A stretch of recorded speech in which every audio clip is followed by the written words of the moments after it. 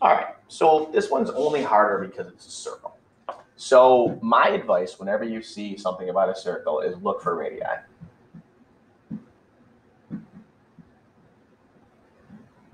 That's the easiest circle thing to deal with.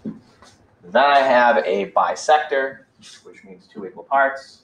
And again, I gotta think, what's getting bisected? It's an angle. So I should be seeing two equal angles. Let's deal with the angle first because it should be the easiest. DCB right there. So where are the two parts of DCB? Right here and right there. So that's what I've got going on. There's my pair of angles. A is the center. So I'm looking for radii. Remember, radii goes from the center to the outside. So here's a radius. Here's a radius. Those two things have to be equal to each other. All right, so there's two radii. Then, is there vertical angles a reflexive property? Well, I'm not sure. All right, but I do see this triangle here, and then I do see this triangle here.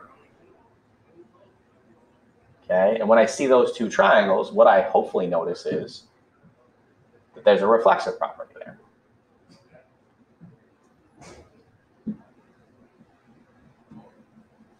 And there's a reflexive property right there.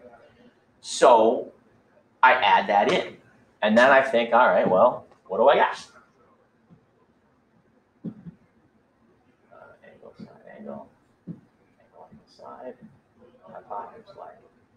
All right, so what do I have? There's no right angle.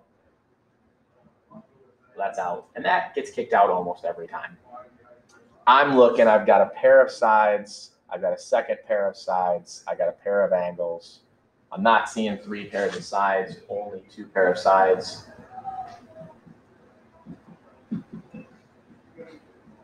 And then I'm only seeing one pair of equal angles. Gone. Angle in middle. Okay, I'm going to do this in purple. Check that in purple. All right. So my sides are here and here. The middle's right there. That's not the angle I have. The angle's not in the middle. So they're not congruent. All right, because I eliminated everything. All right. So now I'm going to say this at the end here.